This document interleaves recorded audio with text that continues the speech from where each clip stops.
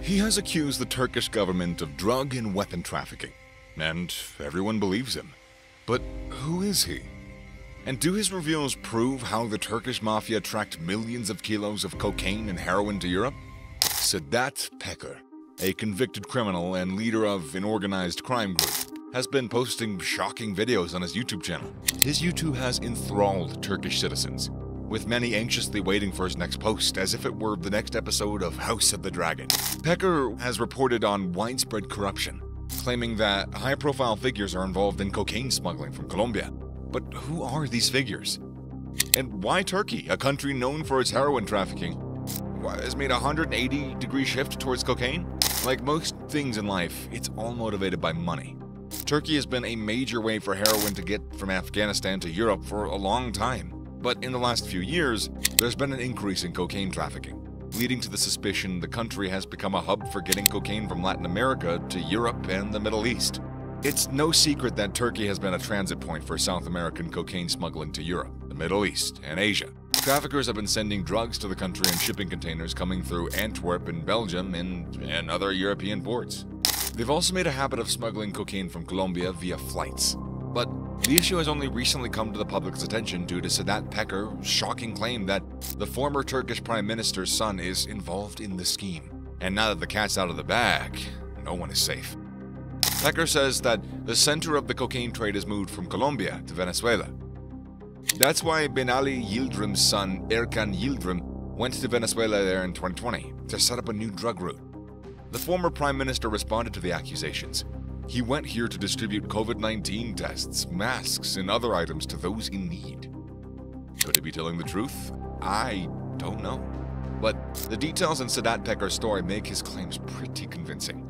He said that there are two reasons for creating a new route between Venezuela and Turkey. The lack of control the U.S. Drug Enforcement Administration has in Venezuela is number one. And number two, the country's proximity to Colombia, which is experiencing a surge in cocaine production. But which route do the drugs follow? Cargo ships leave Venezuela's northern port of La Guaira and stop in Panama before continuing to Turkey. While this doesn't appear to be a well-known cocaine trafficking route, the theory is possible with the right connections. After all, cargo carrying scrap metal from Venezuela is known to make its way to Turkey. This suggests that Turkish drug rings are seizing control of new routes to meet European demand for cocaine, which is rising higher and higher. Though none of this has been confirmed, a new investigation has revealed shocking facts pointing to the truth of this information. A 2019 report by Europol showed impressive new information. Turkish organized crime groups are setting up their own operations to move cocaine directly from South America to Europe. These groups get their cocaine directly from the countries that make it or from places close to them. The gangs use their own shipping networks to send drugs across the Atlantic. Just picture this. An entire fleet of ships carrying literal tons of drugs. This is a modern-day treasure. Pirates would be envious. But not everything is great. Police busts have put a stop to the progress. Still, it's been shown how real these new connections are. In August of 2020, 540 kilograms of cocaine were found on a ship from Brazil at the Yil port in Dilovasi, near Istanbul. People believe the seizure showed how committed Turkey is to stopping drug trafficking, at least until some interesting facts started to come out. It turned out that the ship was marked as clean during the first search. The police only found drugs when searching the ship a second time after getting a mysterious tip.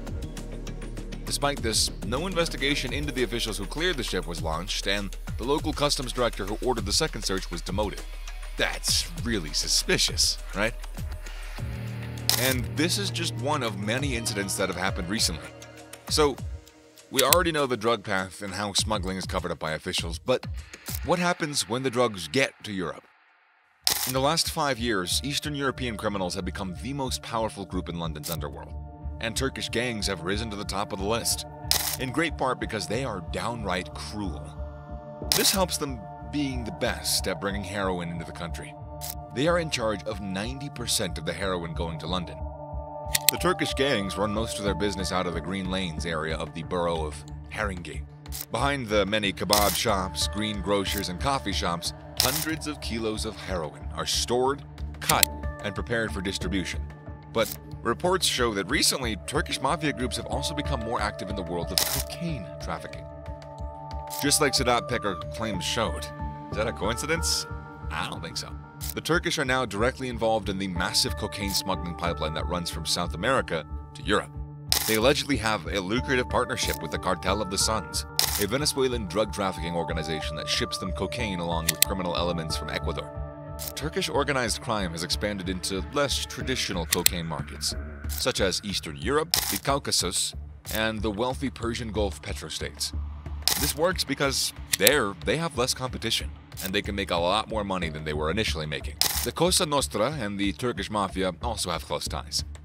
Criminal activities such as drug trafficking, illegal gambling, human trafficking, prostitution, and extortion are carried out in Turkey and European countries with a sizable Turkish community, such as Germany, the Netherlands, Belgium, Albania, and the United Kingdom. It seems like the reign of Turkish terror is everywhere. But could a single man destroy it? Will Sedat Peker even remain free after exposing such powerful people? The former Prime Minister has promised to arrest Peker. The court has already ruled to arrest Sedat Peker and put him on the wanted list through Interpol. All the while, he remains in an unknown location, capturing the Turkish's attention with his amazing tales.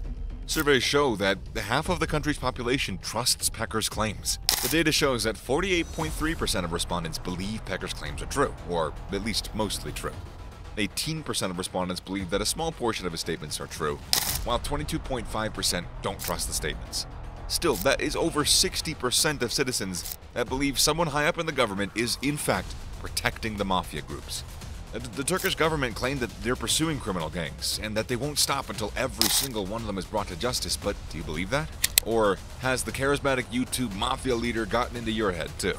We don't know if Peker will be arrested, but if he does, learning a thing or two from El Chapo might help him. Click here to find out how El Chapo escaped a maximum security prison.